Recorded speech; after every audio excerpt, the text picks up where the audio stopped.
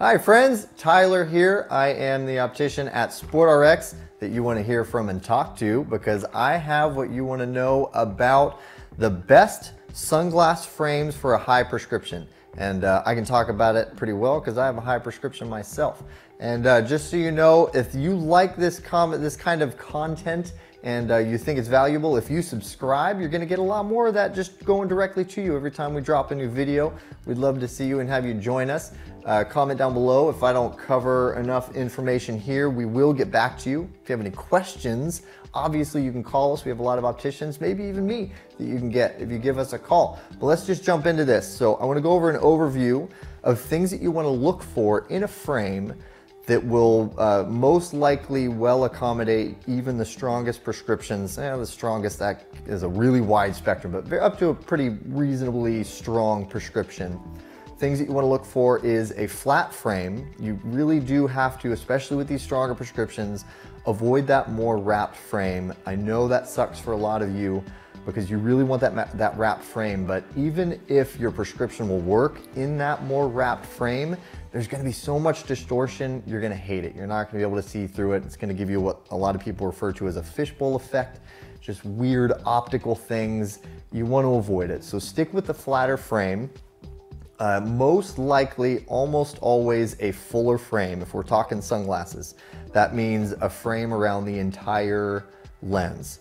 That is going to be something else that'll make it easier to deal with a stronger prescription in these frames. Size plays a role as well, so keep that in mind. The larger the lens, the more potential there is for distortion, because the larger the lens, the thicker the lens is going to be.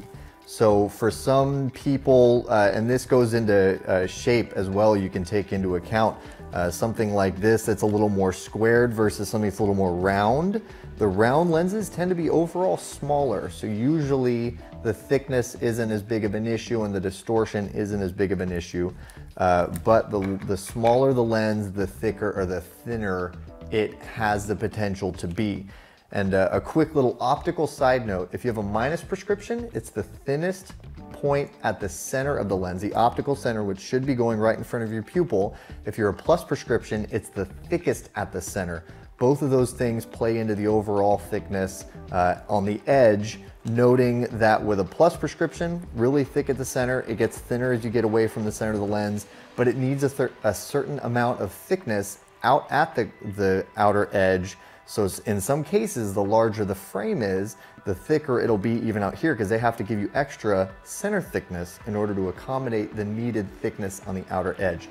Let's move on. A more standard bezel in the frame is really important as well. What they call a V bevel or a Haida bevel when they're doing the prescription lens, that's pretty important too. If you get these really weird like inline or grooved bevels, they can be more problematic for stronger prescriptions.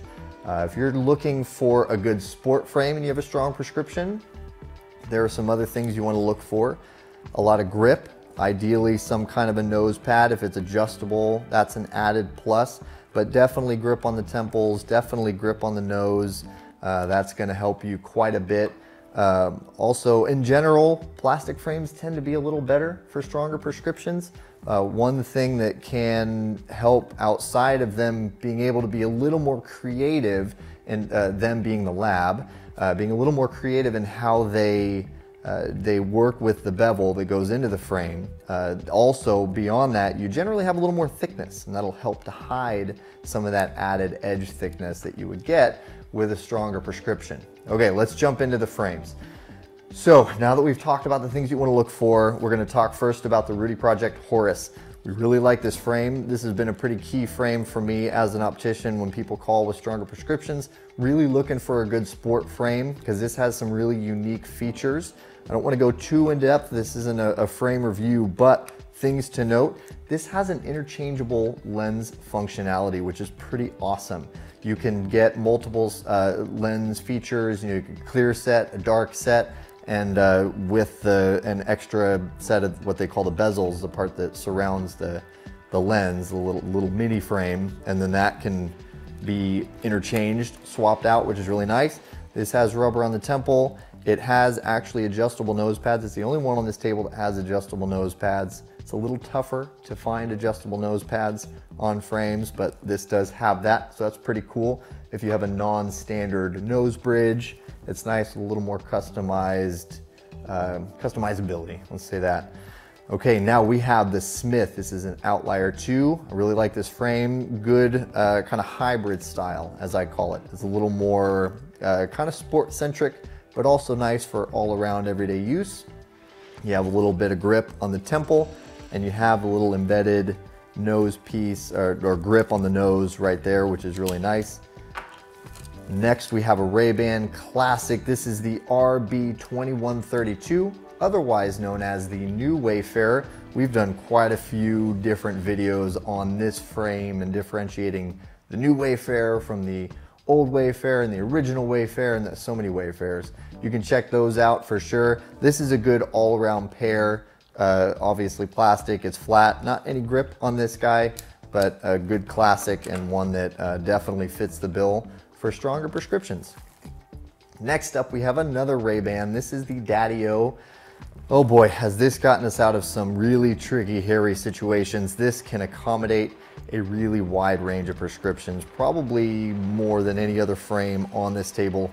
And I think it has to do with both the shape and the size of the lens. Obviously the fact that it is flatter, but a thing to note, this doesn't have any grip. It does have a nice little textured bit on the temple, so that it'll help a little bit extra with grip, but no rubber on that guy. Next up, we have the Oakley Main Link, another really good hybrid style, good for sport, good for everyday. Grip on the temple, grip on the nose, really good frame. It's gonna work for stronger prescriptions for sure. Next up is the Oakley Latch. This, again, one of the ones that doesn't have as much grip. Kind of a cool functionality with the latch. We have videos on this. If you want to look into that, definitely check that out. Little latch, whatever. You can check the video out.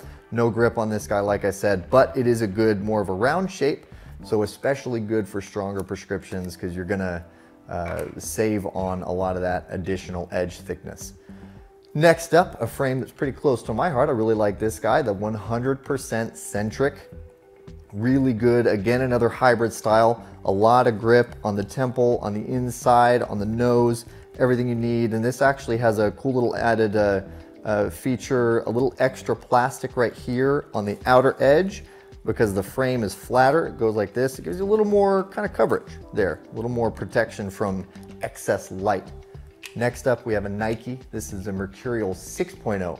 There is also an 8.0 that has to do with the frame curvature, the lens curvature. The 6.0 is the flatter version, so avoid the 8.0 because that's not going to work well. This has some grip, embedded grip on the ends of the temples, as well as on the nose piece. Good frame. I like that frame a lot. Next up is the Nike Premier. Similar to the Mercurial, it's a little more of a lightweight design. I think in the hand, it feels a lot lighter weight, maybe feels a little less durable. Still definitely a good durable frame, but if you want extra durability, I go back to that Mercurial 6.0. But this is still a great frame, again, flat, super lightweight, like I said, grip in the temples, grip in the nose, good option for you. Last but not least, we have a Canon. This is the Silverado. This is a really cool frame, a good lifestyle piece for sure. I'd say good for a word that we may have coined, I don't know, or a term, athleisure. Good for your kind of everyday sporting, you're on the boat, you're hiking, whatever. This is gonna be good for you. Good flat frame, no grip on the temples, but grip on the nose.